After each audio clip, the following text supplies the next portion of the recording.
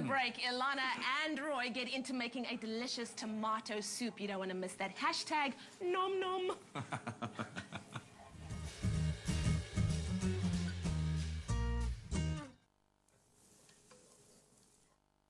Well, it's more than just a nom-nom. It's almost ready. In the house is Roy. Isham, how are you? I'm perfect, Alana. And Listen, yourself?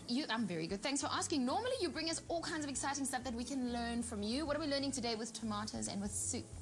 What I'm going to teach you today, Alana, and everybody else out there, is that this is such a simple soup to make, but the trick to this soup is in cooking the onions. Cooking the onions. Okay, well, I've done that. You have, and look at that. What a superb So I want to job ask, you've done. how many onions are in here? That's 2 onions to about 12 to 14 tomatoes. Okay, how many people does it serve?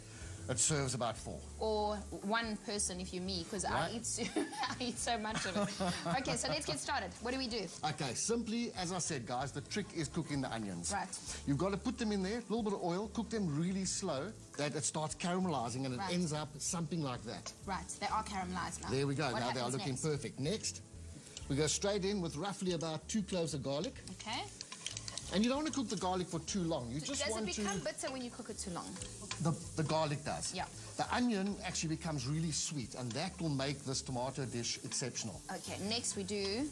And as you'll see, this has only got 3 ingredients, except obviously the salt and the sugar. But Right. you've got your onions, garlic, and then literally bomb all of your tomatoes in there. Now, how long does this cook for? Because, you know, a lot of tomatoes is quite intimidating.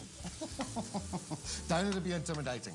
You just want to stir that around until the tomato starts breaking down. That will Right, release right. all the waters out of it.